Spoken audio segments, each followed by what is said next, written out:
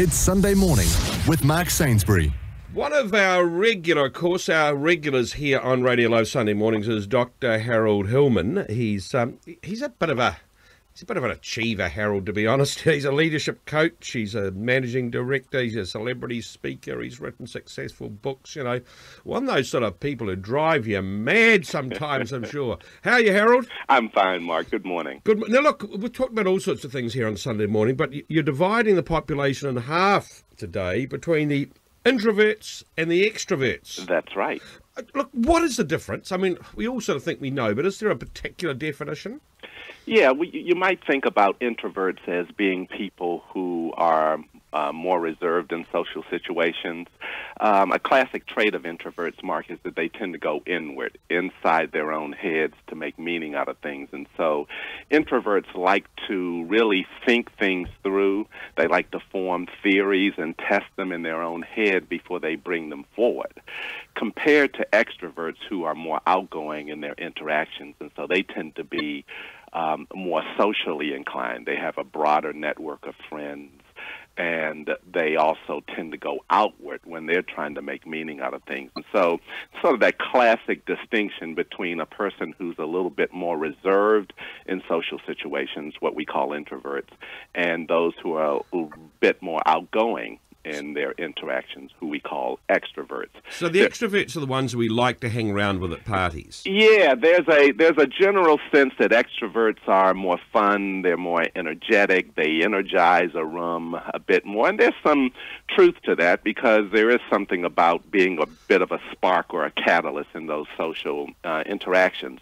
But I don't want people to think that introverts don't have social skills, are awkwardly, shy and things like that. Introverts are fine in those types of situations, but they probably are going to be a lot more reserved and probably going to bring their thinking forward only after they formed it clearly in their own head. So who would you rather have working for you, Harold, an extrovert or an introvert? Listen, I would like to have, I'd like to have a mix of both, and here's why. Introverts are good at really going deep around an issue. And so rather than a problem popping up and very quickly we're off racing trying to solve it without fully understanding what may be driving that problem, introverts on your team are very good for being able to go a little bit deeper in terms of analysis. Extroverts, they connect well. So these are folks who, around stakeholder relations, key relationships that you have to have, they just have an energy that is more outward directed. And around different business requirements or needs, you're going to have a nice balance of both introverts and extroverts. But Harold, there are some people you're in a room, and you know when those people are in a room. I mean, I've seen this over the years. Just different people have got that. They come into a room and you know they're there. Yeah. You just know it. Other people, I didn't realise you'd been here all night. Yeah. That sort of thing. Yeah. So those extroverts, and it's almost contagious, isn't it? Why is it people like to be around that sort of buzz? Yeah, we have there's a woman by the name of Susan Cain who's written a book called Quiet, The Power of Introverts in a World That Can't Stop Talking. It's an important bookmark because I would say it's a bit of a sanity check for introverts who often feel that they have to do more compromising and more fitting in around this thing that she calls the extrovert ideal.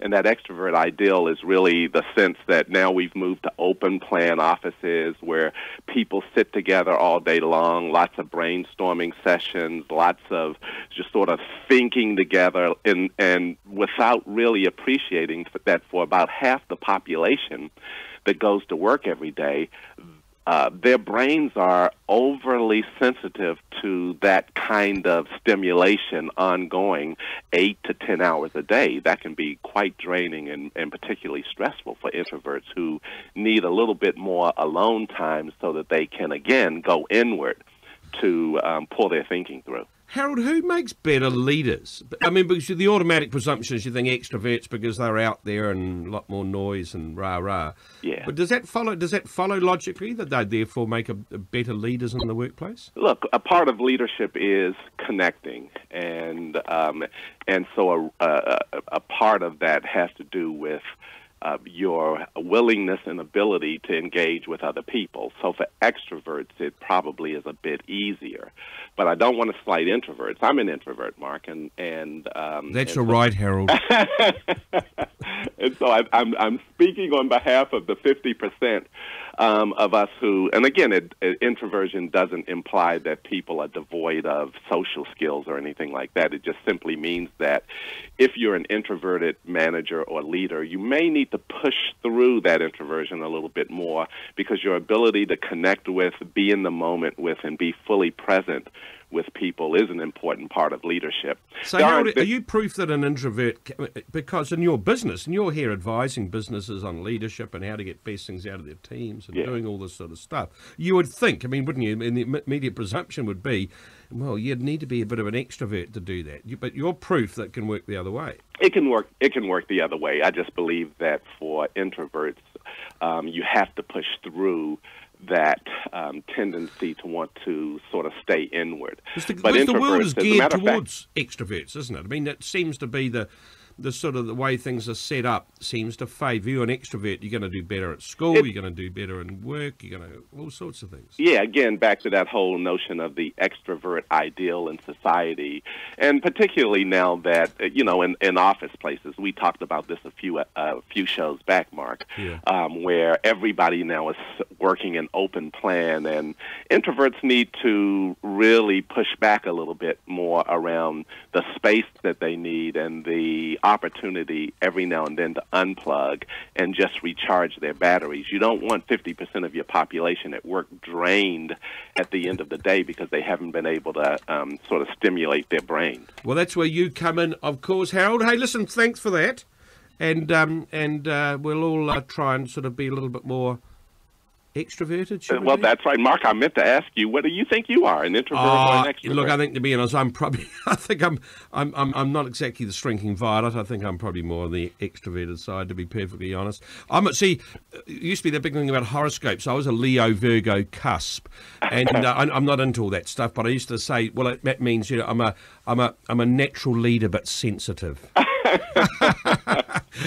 I think that describes you perfectly, Mark. Yeah, well, good on you. Hey, Harold, catch you next week. Harold Hillman, of course, you can catch him on sigmoidcurve.com is his website. Anything you want to know about leadership and business is Dr. Harold. He'll be back next week. Thank you, Mark.